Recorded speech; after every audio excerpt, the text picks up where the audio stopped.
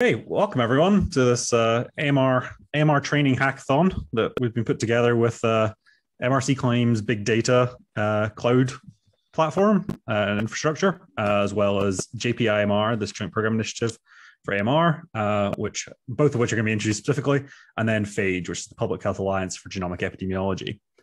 Today we're going to do kind of a focus on three speakers and myself, and then a quick panel discussion.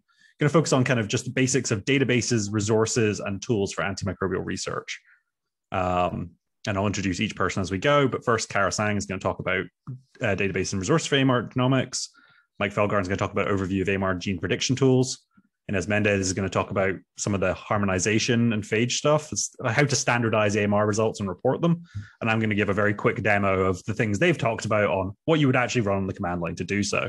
And then we're going to wrap all up with a panel discussion about, various questions and things people have about that have come up from the day. So the small bits of housekeeping first is you're welcome to ask questions throughout. You'll see there's a Q&A kind of panel. So any questions you have, and you can ask anonymously if you're anxious or nervous and don't want to reveal your name, you can ask questions through there. And then if someone else asks a question that interests you, you can vote it up. And we'll try and address them, some of them at the end of each talks, but then probably cover a lot of them in that panel discussion at the end. So first, let's introduce all the different bodies that have been involved and et cetera. And we'll start with Emma Griffiths to introduce PHAGE and what PHAGE is.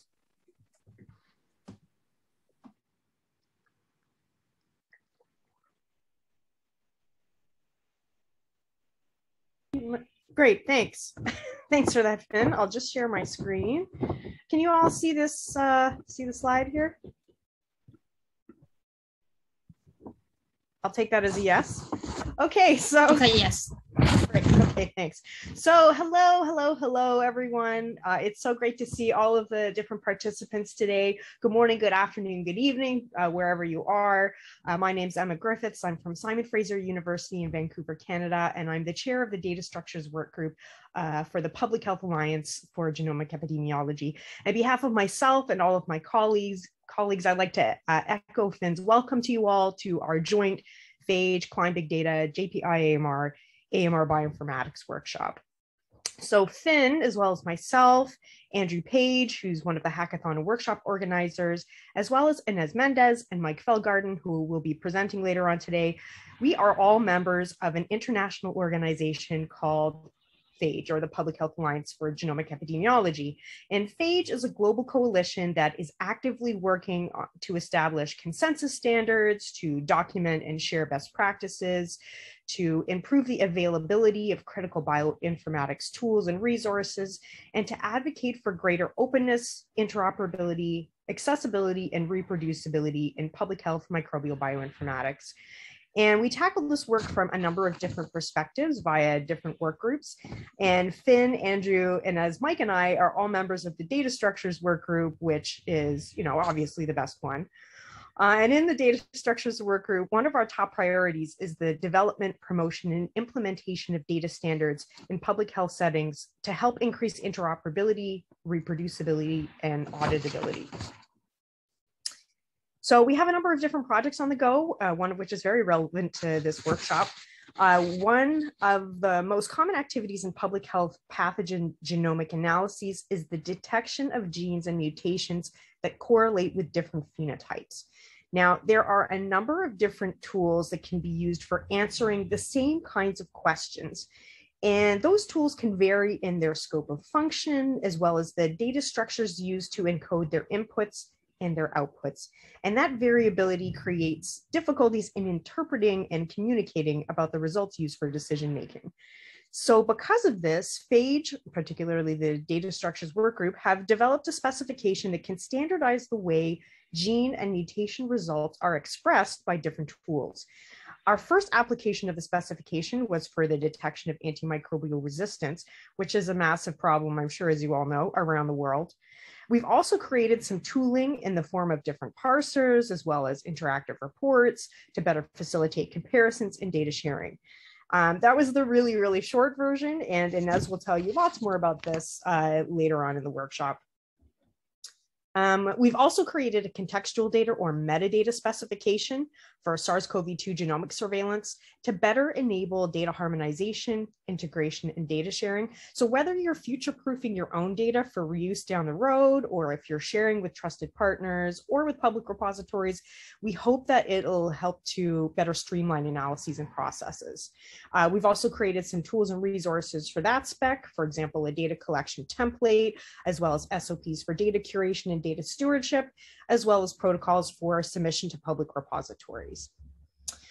And our tools and standards are being put into practice all around the world in different pilot projects, sequencing initiatives, and databases. So for example, parts of our SARS-CoV-2 spec are being implemented at NCBI, and our AMR tools and standards are being trialed in PulseNet Latin America and the Caribbean, as well as RELABRA, which is a surveillance program by the WHO's Pan American Health Organization. And we're really excited to be able to work with folks in real world settings, because the more standards and tools can be implemented in the field and tested, the more fit for purpose they can become. So that's it for me. If you'd like to try out any of our standards and tools, you can find them at our GitHub site. If you'd like to know more about our activities, you can check out our webpage. And if you're a bioinformatician or a software developer, or you're involved in public health and maybe are interested in joining, please do get in contact with us, because we're always looking for enthusiastic and capable members. So thanks very much. Enjoy the rest of the workshop. And I'll now hand things over to Team JPI-AMR. Thank you so much. I am just going to share my screen and hopefully get it right. And hopefully you can see my screen and everything is good. So yeah, I would also like to echo a massive welcome to everybody. Really excited to see so many people here this afternoon, especially on a Friday afternoon. So I'm Carolyn Johnson. I'm a program manager for the MRC, and I'm actually here today to represent JPI-AMR. And yeah, I'd really like to thank you for taking part in this event. And I'm just going to give you a super quick bit of background about the JPI-AMR before we get started on this. So JPI-AMR is an alliance of international funders that was created to coordinate the way we fund AMR research.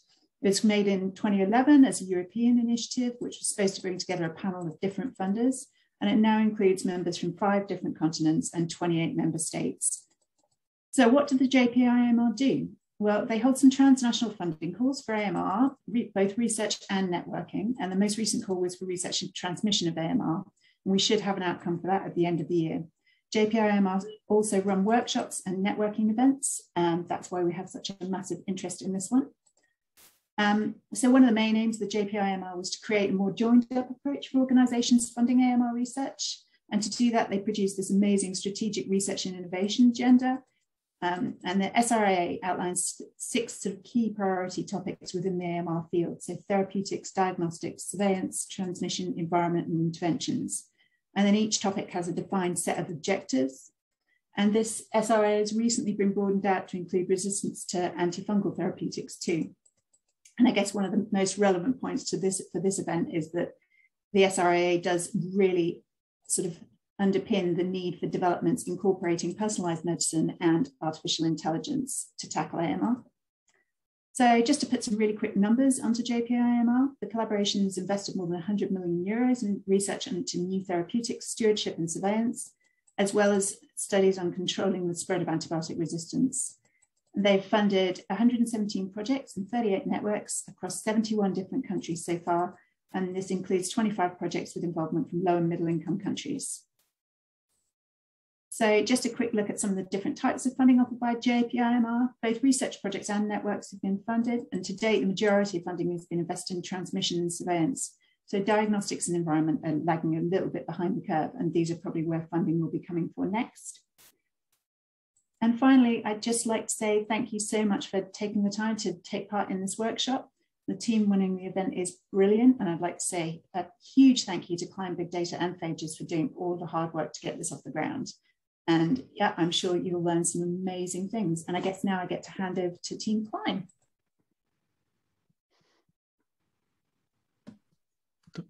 Don't know if Mark or Andrew want to take the lead on introducing. Oh, there we go. You're in the process of sharing the screen. So yeah, my name is Mark Pallen. I'm just going to give you a couple of minutes on CLIMB-BIG-DATA, which is a project that I'm the director of. This is basically a successor to a very successful project called MRC CLIMB, or Cloud Infrastructure for Microbial Bioinformatics, that was funded by the UK's Medical Research Council for a number of years. I'm not going to go through all these points here, but you can see the fact we did make a decisive influence in the UK microbiology support over those years. If there's nothing interesting to watch on the television this evening, there's a link there to a movie that where we summarised our achievements during those 7 years of funding. However, the funding for CLIMB came to an end in 2019, and we submitted a new proposal to get additional funding, and we were told that we must then move towards becoming self-sustainable, where we charge users rather than provide stuff for free. But we won a 5-year, £2 million MRC partnership grant, which funds this new project called CLIMB-BIG-DATA.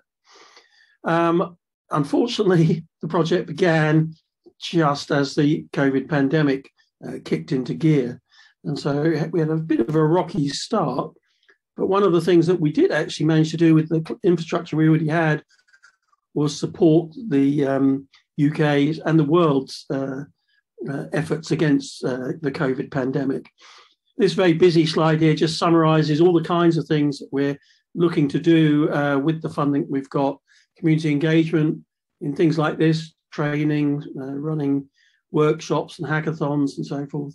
We're investing in our infrastructure, keeping it up to date and adding new stuff, building bioinformatics tools and integrating them. And we're sitting on top of a very vibrant interdisciplinary team with a great track record and a great environment. Lisa Marchiretto is the one that keeps us going. She's the organizer for all of our efforts, and she's played a key role in organizing this meeting and in organizing the hackathon that took part earlier. So let me thank her in advance for her efforts here. And this dashboard here just shows you some of the things we've achieved in the first year and a half with CLIMB-BIG-DATA, despite the pandemic coming in. We did actually make a big difference there in hosting all the UK's coronavirus genome sequence data. But I'm not going to go through all of these individual points. You can see that we've been quite busy, but we've already run training workshops for beginners. We ran a training workshop on the Arctic workflow for analysing coronavirus genomes and many other things. With that, I'll shut up now. Thank you. Perfect. Thanks, everyone. So that's the many organizations that have intersected to put this together.